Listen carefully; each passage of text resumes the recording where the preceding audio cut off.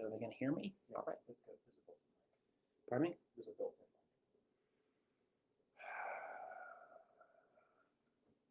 Supposed to start 5:45, right? Hey, everybody. It's Mark Warner, and welcome to my Facebook Live. I just came from voting against a totally unqualified judicial candidate. Part of the effort on to try to make sure that we don't totally load up, not this particular vote, but I worry that it appears with COVID-19 raging, 120,000 people, 120,000 Americans dead, 42 million Americans that have filed for unemployment, and millions of Americans rightfully protesting against against police injustice. You would think we might be dealing with one of those issues as opposed to Mitch McConnell's effort to stack the judiciary. But unfortunately, 3 days after Juneteenth, that is not the case. Although there is a chance that the Senate will be moving to beginning debate or starting debate about the policing reforms. We've got a very strong bill that Senator Cory Booker and Senator Kamala Harris put together, the Justice and Policing Act, which makes real, meaningful, systemic reform on preventing chokeholds, preventing no-knock warrants, from making sure that there's appropriate transparency on law enforcement officers' actions, so you can't bump from one department to another, trying to make sure that we do the kind of data and demographic studies that need to take place in policing, to actually put in place something that we should have done 20 years ago, 30 years ago, 50 years ago, anti-lynching legislation at the federal level. And the unfortunate thing is that it again appears that Senator McConnell is trying to halt any kind of meaningful debate. So stay tuned on that, and more will be coming up in the next day or two. I want to make sure we get to as many of these questions as possible. And for those of you who are Virginians, tomorrow I get to discover who my Republican opponent is going to be. I'm anxious to see what kind of turnout in the Republican primary. Suffice it to say, based upon absentee ballot requests, those districts that had a Democratic primary nomination have seen substantial numbers of requests. Those that have simply had a Republican congressional primary or no congressional primary, simply the Senate primary, have seen remarkably low. I think I'm not sure, but I believe the lowest statewide primary in recent years had like 450, 460,000 votes. So we'll see if the Republican statewide primary exceeds that tomorrow. But as of tomorrow afternoon, the general election campaign starts, and I can assure you I'm not taking anything for granted. I'm going to welcome whoever is the Republican opponent into the race, and I intend to run,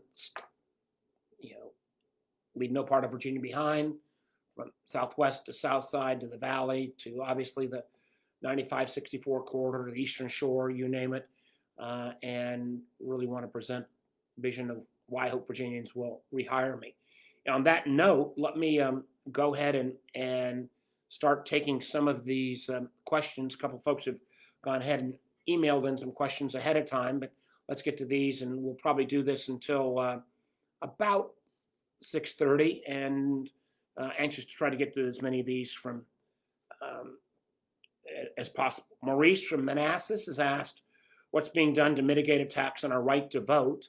And right to vote to also include vote by mail. Well, we in Virginia, elections really do matter. The Virginia General Assembly this year made Election Day a holiday.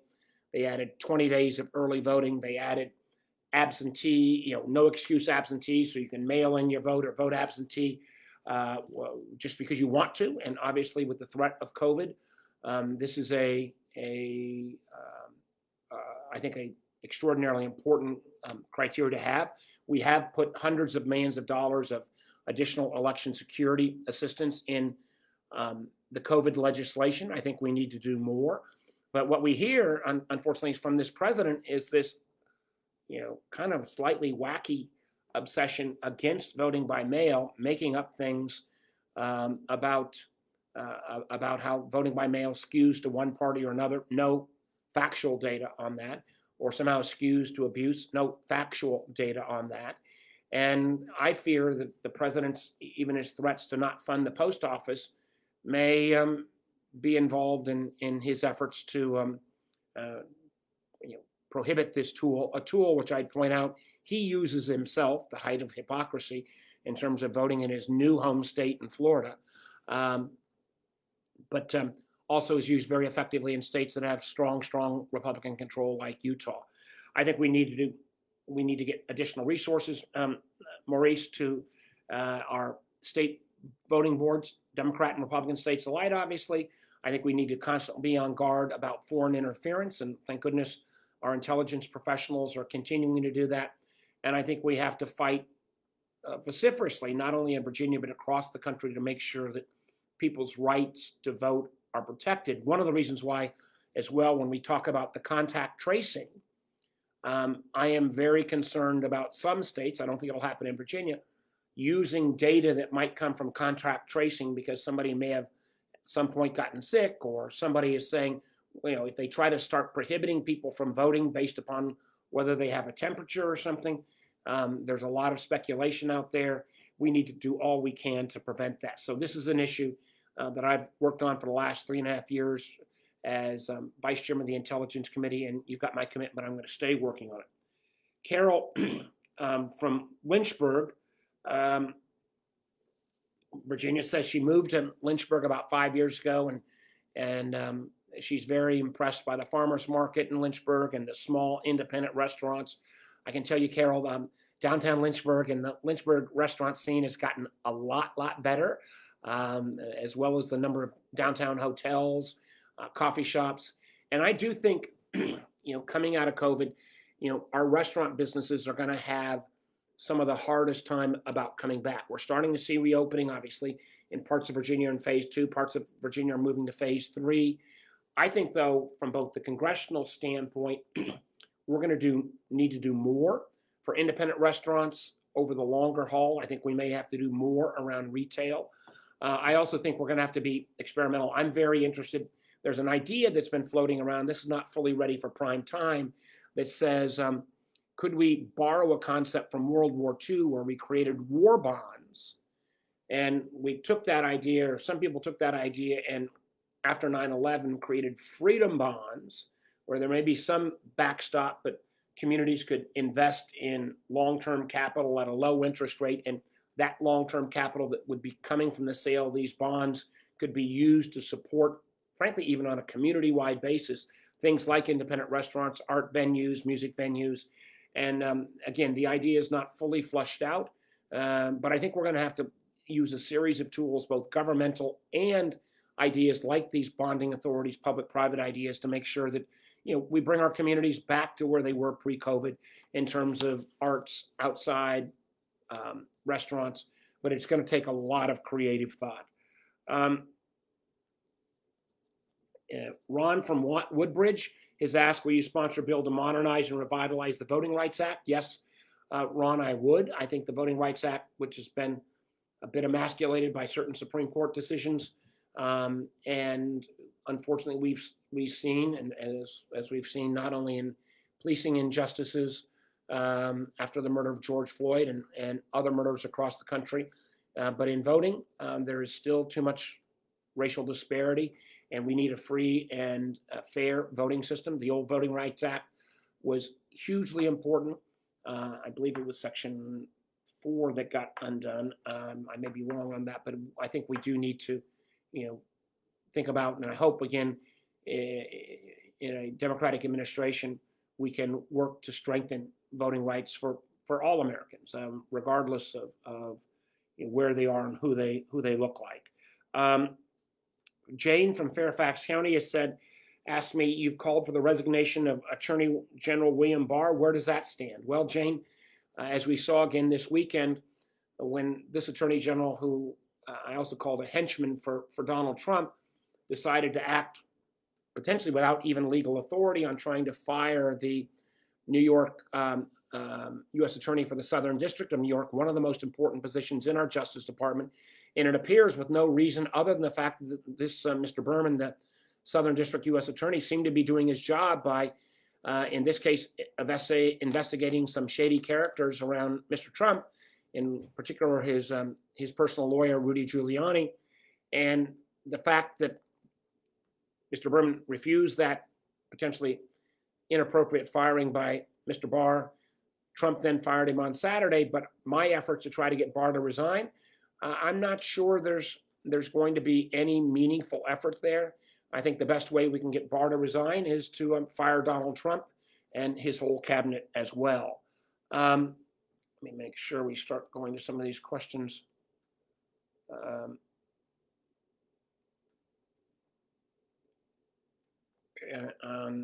Let's see.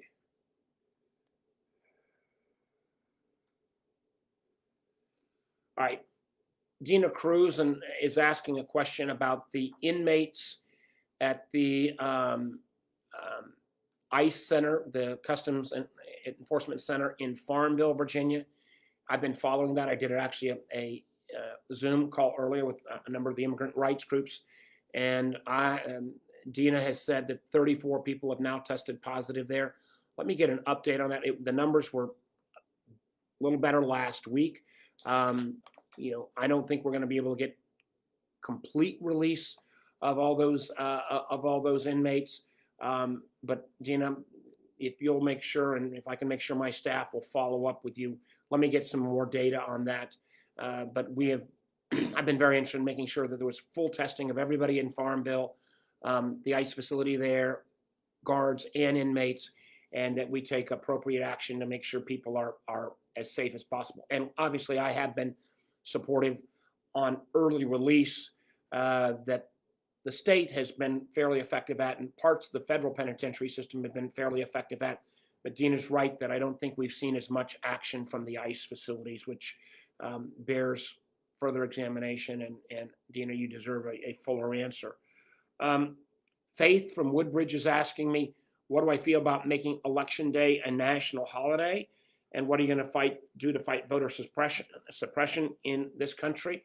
Well, Faith, we've made Election Day a holiday in Virginia. That kudos go to our Democratic General Assembly and Governor Northam for that. Whether we make a national holiday on Election Day, I think we're having a lot of debates right now on that day. We're having a debate as well about whether Juneteenth should be a national holiday. I need to say I gave my staff Juneteenth off. I think it was an appropriate day to honor on a historic basis for many Black Americans is viewed as an equivalent of an Independence Day.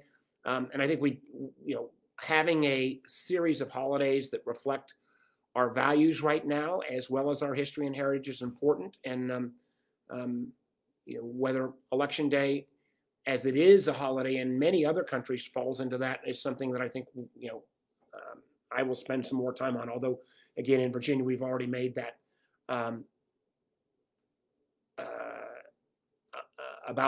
we've already made that decision to go ahead and make that a holiday. Let's see here.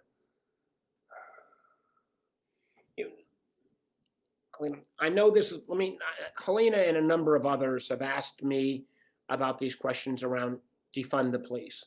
I just, I know for many of you, we may agree to disagree on this, but I don't think that slogan or that policy is something that I support. I do support, rethinking the role of policing. I think we ask our police officers to take on a lot of roles that they may not be appropriately trained for. I think, if we can make sure that we have more mental health resources, more social services resources to get out into the community, I think that is the way that we can better meet people's needs with people's skill set. I think it's been very interesting to look at a number of our European countries where they have very little violence with the police. But in many of those countries, my understanding is it takes 2 to 4 years of fairly substantial training, including things around dispute resolution, that is a much more expansive career path towards policing than what takes place in many of our communities in America. So I would like to look at how we better match law enforcement training and people with the problems that you're confronting with.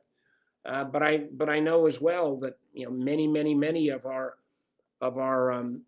police calls go into kind of domestic violence issues where one spouse may have a weapon, again, something that doesn't take place in a lot of other countries when we've got 310 million weapons awash in America. And if you've got a spouse with a weapon threatening another spouse, I don't know whether a mental health, maybe it's mental health with a law enforcement officer, but I do think this debate, which is long overdue, and why I think the Justice and Policing Act that Senator Kamala Harris and Cory Booker put forward, I'm proud to be one of the original co-sponsors of that. I think that's the kind of legislation we need. It takes on this question of how we allocate resources correctly. Clearly, we don't need to bring down some of these military funding tools that are agents of war onto our city streets. But I'm really concerned as we get into this debate later this week, or if we get into this debate, whether Senator McConnell, the Republican majority leader, is actually going to let us have a fulsome debate, or whether the bill that the Republicans have put forward, Senator Scott's bill, they're just going to try to jam it through. This is an issue, obviously, all these issues around defund the police, appropriate role for the police, training for the police, where we ought to allocate our resources. This is the issue of our time right now for so many Americans, and it deserves a full and bipartisan and fulsome debate, not some kind of political antics that too often passes for debate on the floor of the Senate. And that's where I'm hoping, again, that Leader McConnell, I'm going to see some of my Republican colleagues later tonight, I can make the case, hey, let's really, we may not always agree, but let's go ahead and have a fulsome debate on this extraordinarily important topic that millions and millions and millions of Americans are on the street protesting. I was at a Juneteenth event in Vienna, Virginia, at the First Baptist Church of Vienna, the oldest church, also the oldest African-American church in Vienna. But there was a crowd, close to 500 people outdoor in the parking lot, socially distanced for the most part, everybody with masks, and extraordinarily diverse, where people are saying, hey, these questions around how we can make sure that all Americans, no matter what their race, feels like the police are there to defend them and protect them. We have to grapple with this as a country. And the first place we ought to start on that is a debate on the Senate floor, I hope, this week. I'm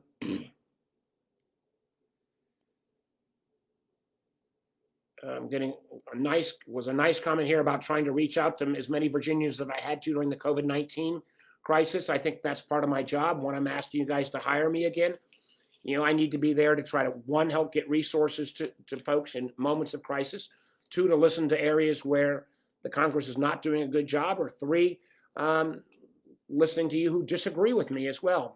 My job, we got 8.5 million Virginians, is to listen to everyone, whether they agree with me or not agree with me, try to listen respectfully, try to respond respectfully.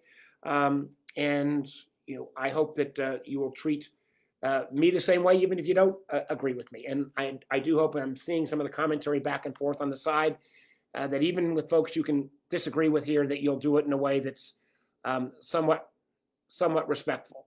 Dottie Smith has pointed out that it's gotten a lot easier to mail in votes, request for mail-in votes online in Virginia. And Dottie, I think that's a great point. You can go to your local community you live in and go to the government page, and you can make a request now for getting your absentee voting. We need to do that early if you care to do it that way this year. And again, most of these ballots will be set literally over the next couple of weeks. There's a couple, I think there's most of the primaries are tomorrow. There was a 5th District Congressional Republican primary about 10 days ago. I think the Republicans are still trying to make some decision.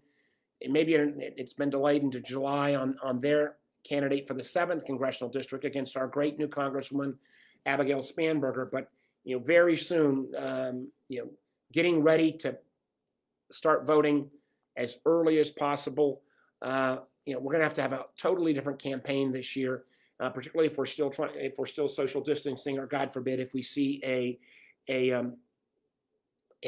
uptick again on the COVID illness. One of the things, since this is, I'm doing this not in my official capacity, but as a candidate for Senate, if you want to get involved in our campaign, you can very easily by going to markwarnervacaps.com. Or if you've got specific casework that you're looking for help and assistance on my official side, please go to warner.senate.gov, and folks from the official staff will try to get back to you. Tashoni is asking me a question on removal of some of the monuments and the Confederate monuments, and this is an issue that has been around for years in Virginia, and I think the majority of Virginians' positions have in many ways evolved, and I think these monuments, who for many don't reflect history but reflect oppression, that our fellow Virginians shouldn't have to pass by those on a daily basis. I think it's time for these monuments to be taken down, and I think again there ought to be an appropriate debate about where they ought to be located. But that at this moment in time, when we see so much angst and anger and frustration and exhaustion on our streets, I do think whether it's the governor or others, they're making the right choice. I know in Alexandria there was a statue of a Confederate soldier kind of looking away from Washington that got taken down in early June, and for the most part has not, that I'm aware of at least, I live in Alexandria, generated that much controversy. Audrey has said we need voting in person, early voting, and voting by mail, all three. Audrey, I hope I'm saying your name right. I agree with you. And from a plain old campaigning standpoint, generally speaking, in the past in Virginia, because we didn't have a lot of early voting, we had fairly restrictive absentee voting. The vast majority of our votes came on election day. I think this year it's going to change dramatically. I think we're already seeing that in the Democratic congressional primary is going to take place tomorrow. So we need all three. And in our campaign, we want to set a new template and learn from other states where we can urge our voters, get out, vote early, and then we can focus on our resources on those who've not yet voted, so we can focus on them. And again, a lot of very good information going on the chat lines here on how you can get access to ballots, get access to voter information.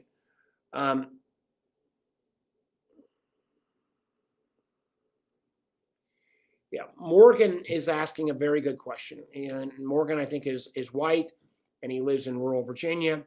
How can folks in white in rural Virginia help the Black Lives Matter movement, especially when a lot of the debate is around maybe memorials or statues or other things. And I really think I was on a Zoom earlier today, and I think about a lot of Southside communities, which are in many cases from 25 to 55 to 60% African-American Black communities. I really think a lot of this is going to take place in terms of people-to-people conversation, whether it's kind of, as we move past COVID, hopefully back into, picnics and barbecues with appropriate social distancing. I somehow think some of these conversations are easier done at a barbecue or a picnic than in a Board of Supervisors county meeting. and I hope as time as time has moved on, or that's might be the best setting. But we've got to make sure we can get back to those social distancing, appropriate mask protected, my mask here, settings.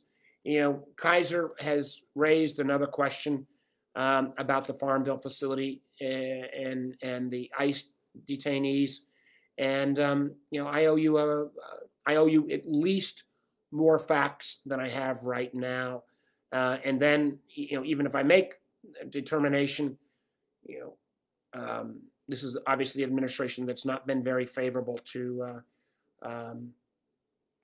immigrants on virtually any level, although thank goodness we saw I think a very positive result from the Supreme Court last week. And you know, sometimes, you know, whether it's the Supreme Court on DACA kids or whether it was the Supreme Court the earlier week on GLBTQ rights, you know, gives you a little more faith on rule of law. But I owe Kaiser and the others, you know, more data at least, and fuller answers on the Farmville facility with ICE. Anne asked the question, or making a comment, saying that she's hysterical about Trump firing or not firing, frankly, forcing out, didn't really fire, I don't think, the career journalist who'd been at Voice of America. Voice of America, for many of our younger followers, may not be a you know, that much caught in their head and lexicon, but for many of us growing up, you know, when it was kind of the West versus communism, Voice of America was our leading media source to try to give folks, whether it was you know, in Eastern Europe and the Soviet Union, in certain repressive regimes around the world, a chance to hear kind of unfettered news, not dissimilar to the BBC. And I think the Voice of America, well, obviously had an American viewpoint, was extraordinarily well regarded. And unfortunately, again, the Trump administration has put a close political favorite of Mr. Trump in, and the long-term career journalists recently retired. And I don't think on that case, again, the best thing we can do about getting Voice of America back to being the voice of America and a voice that people around the world can trust is let's make sure we hire Joe Biden come the fall. Let's see. Again, a lot of folks, and you know, and let me say, whether it's Dina or Kaiser, or I think let me just see who else was at or Helena. You know, keeping on me on the ICE facility in Farmville. I see your passion. I know your interest in this, and you've helped educate me. I'm going to go back again and do some more looking at what's happening there and what actions we might be able to take. But I don't think I realized that it was up to 34 of the detainees being COVID positive. All right. Margie is asking, what's the Senate's plan in supporting schools with new COVID guidelines? Well, Margie, this is a really, really good question. And I would argue that, let me take it in two baskets. One is K-12 education. And most of that guidance is going to come from the governor or from your local school division or your local school board. And the biggest thing the Senate can do to help that is to help those schools, is to put some more money in the next COVID bill for state and local government. The fact that we put a little over $100 billion in the first bill and we put $600 billion into small businesses, you know, is a little bit of a strange ratio, since state and local government also employs lots and lots of folks, provides essential services, And for many, many of these state and local governments, I've seen the revenues completely dry up. So we need additional money for state and local governments. On higher education, Margie, this is an area that I don't think the Congress has been supportive enough. But I also think there's going to be a bit of a day of reckoning, particularly for some of our independent liberal arts colleges, particularly some of the private ones, who've been kind of on the edge. If they don't have a large endowment, and I do think that a lot of these schools that have large endowments ought to be willing to spend down a little more. If you've got a large endowment, what better time than now? This is an unprecedented crisis. But for many of our smaller liberal arts private colleges, and I'm a big supporter of those. I was the president of the Virginia Foundation for Independent Colleges, kind of the united way for our private colleges, private four-year colleges in Virginia, Washington Lee, University of Richmond, Sweetbriar was one, Hollins was one, Virginia Wesleyan, Marymount. But I think a lot of them are going to have a real challenge, particularly as we come back in when these schools are going to have modified numbers that can stay in their dorms. How do you get the classes all right? How do we do testing? This is an area where I'm very sympathetic to trying to make sure all our colleges get appropriate testing resources, and then those testing resources that we give some protection for the schools to make sure that as long as they meet appropriate safety standards, they're not going to be over the top liable, because that could actually put a lot of these schools out of business. So Margie, those are some of my ideas on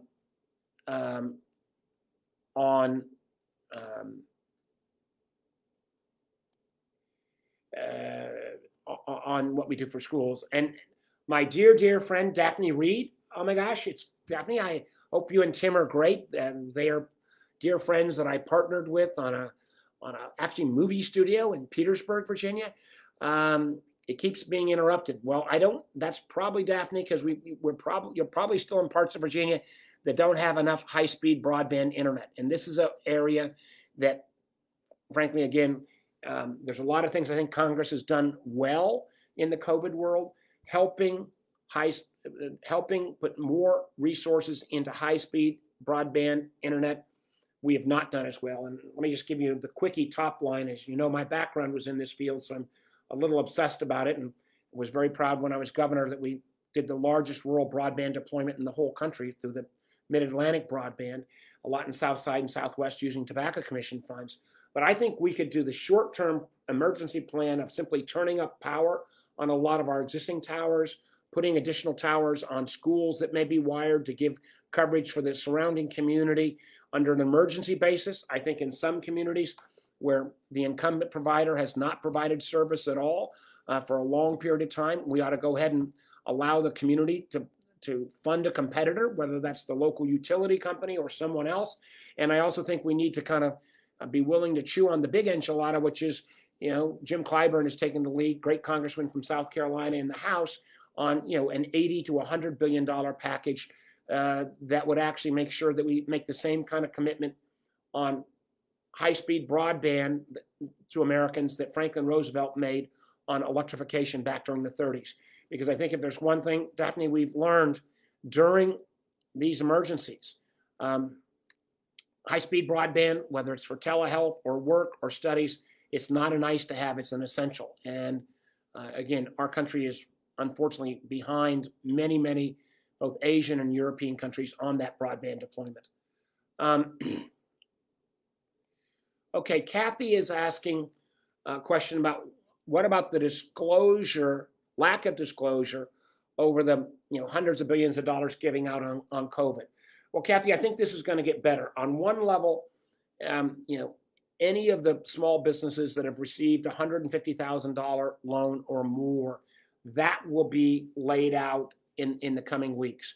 And in terms of what's called there's something called the 13-3 facilities that the Federal Reserve puts together.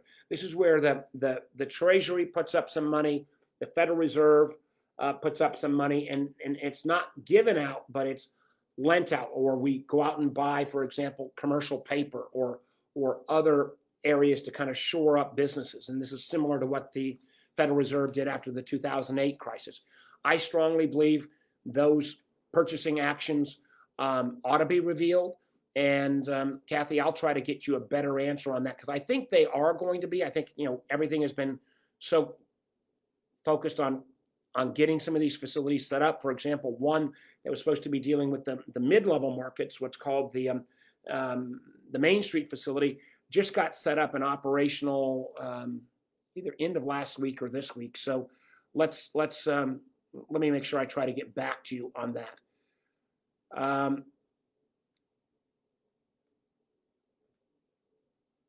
Okay, Maggie is saying, is actually saying that a lot of the folks are being very civil with each other, and maybe it has to do with the storm. I'm not sure if the storm is helping the reception or hurting the reception, but maybe it's just making us all a little more civil to each other, and that would be a good thing. Anything that we can get at.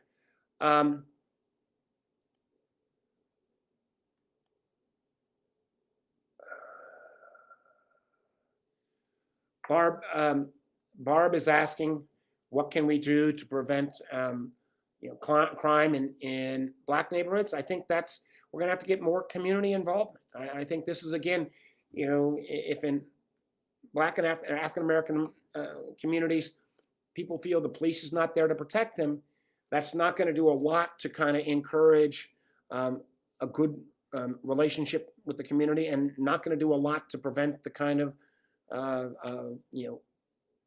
alliance that you need to have an effective crime prevention, particularly when you're also grappling with issues around, as Barb points out, around gangs, which is, I honestly believe that there's some component of law enforcement clearly with gangs if they're violent, but an awful lot of work on gangs, at least what I've read and learned, you need social workers, you need that mental health professionals, you need support systems that can give young people, particularly young men, an alternative to the gang. And if that becomes the de facto only place to turn for status, then we end up with some of these problems. But this goes again to the question of how we rethink resources that are currently simply directed at policing and not necessarily about violence prevention, how we do need the kind of review that many of you are calling for. All right, Will is, Will, that's a great question. Will is asking a question about saying holidays are appreciated, but what other substantial things that can be done? Fair equity that's needed to be applied in resources. And Will, let me tell you, as you may know, my background's all been in kind of on the economic, on the business side. And I am gravely concerned that after Labor Day, when some of these COVID support programs start to wind down, that we could see enormous losses in minority businesses and in all businesses that service low-income communities. And so the thing I'm working on the most, the thing I'm most committed to trying to get in the next COVID package is a substantial infusion of assistance to Black-owned banks, to what are called community development financial institutions, CDFIs. What does that mean? These are institutions that lend into low-income communities, minority communities. So it's Black businesses, Latino businesses, because they've not had the same access to capital that majority-owned businesses have had. They didn't participate as well in the PPP program. Matter of fact, there's roughly around 3 million Black businesses in this country, a little less. About 2 million of those are sole proprietors. So many of those, the individual consultant, the individual person who's got a single chair barbershop, they didn't get the access to the PPP funds. So some of the lending institutions that have serviced those communities, CDFIs, Black-owned banks, really need both the kind of equity infusion and the kind of what's called clearing out their balance sheets, the same way we helped some of the big banks after 2008 and 2009. And I really I don't want to make a promise I can't keep, but I really, really think I'm building a coalition here, and I think I got some of my Republican colleagues to go along. We really need to shore up the access to capital, the access to finances in minority communities, and try to get this capital out and ready to be deployed.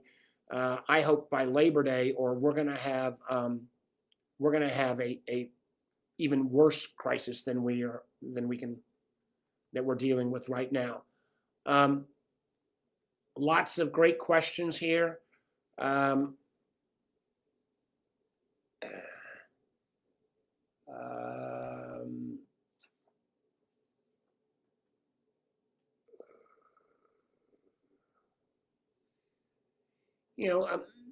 Crystal is asking a question about student resource officers, and that means law enforcement officers. And I've been asked this question a number of times, and Crystal, I like to. I know a number of jurisdictions are starting to say, we want to take these law enforcement officers out of the police or out of the schools, and I want to learn more here. I mean, I do think. I'm not sure that in many schools that the kind of relationship between the students and the law enforcement officers have been built up the right way. But Crystal, I'm anxious to learn more on this subject and appreciate the comments that you're making. Meg here. Oh, Meg. Meg, a former head of Virginia Education Association and a real expert on teaching. Meg has said, as now a retired teacher, student resource officers need better training to remain in schools. And Meg, I think this goes to the whole question, whether SROs in schools, law enforcement officers on the streets. There are clearly activities that have horrified us that we've seen on our television sets over the last number of months. But we've also got to acknowledge we put a lot of law enforcement officers in a lot of circumstances that they were probably never trained or equipped for. And if the immediate reaction is to go for your firearm because you feel threatened as well, that's has led to the kind of crises we see here. And so I hope you all and others will continue and educate me on what are these best practice models that maybe other countries have used. I mean, I keep coming back to some of the stuff I've heard over the last couple of weeks that of the differential in time it takes to become a law enforcement officer in America versus a UK, which is a diverse society as well, just the remarkable differences in terms of the number of folks who end up getting hurt or killed in interactions with law enforcement in obviously America over what's happening in places like the UK.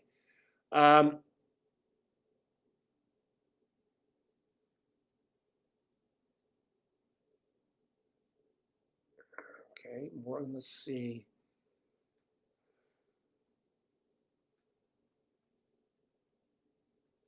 Okay, Pat is asking, and his wife, I guess, Ann, what is the status of the HEROES legislation? This, I think, will be my last question. HEROES legislation was what came up in the House, a very generous COVID package, close to $3 trillion. The White House and Leader McConnell have indicated, basically zero appetite on that. I'm engaging with some folks in the administration now on what might be in the next COVID package. There's a lot of good things in HEROES that I want to bring over. I don't think we'll see this legislation up until the middle of July. I think that's unfortunate. I think that, I'm hoping that July, the July unemployment numbers will be as good as the June unemployment numbers will be as good as the May numbers. But as we see these, 1.5 million people each week, the last couple of weeks still filed for unemployment, I am very frustrated that Leader McConnell, and it appears this president, doesn't feel any sense of urgency.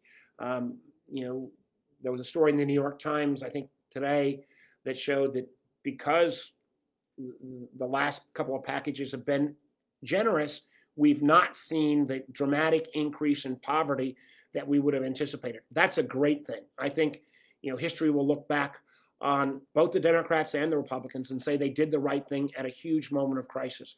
But we are not out of the woods. I go back to my earlier question about how we need to get support for Black-owned banks, minority businesses, communities, low-income communities, Black and white, and Latino, that are going to be really hurting when some of these subsidy dollars go down. So something that I'm going to make a top priority for me in the next legislation. And again, I'll be looking at some of the great things that were in the HEROES package to bring over as well.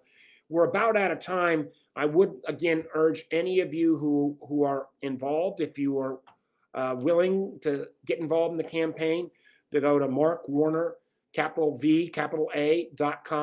If you've got casework, to go to warner.senate.gov. Tomorrow, I find out who my Republican opponent's going to be. But as I said at the outset, I'm taking nothing for granted in this campaign. I hope many of you who participated in this Facebook Live will join me in this effort. I want to make sure we keep Virginia blue. I want to make sure that we send a strong message about what we think about Mr. Trump's governing of this nation. And that's going to take us all involved. And so many of you have asked such great questions about voting protection and early voting. We need your energy, ideas, and input in the campaign. And back to some of these comments as well on the issue about the Farmville ICE facility. You know, I owe you some more information and some more ideas than I put up so far. And I very much appreciate your passion. Thank you all. Stay safe, everybody, and let's go get them.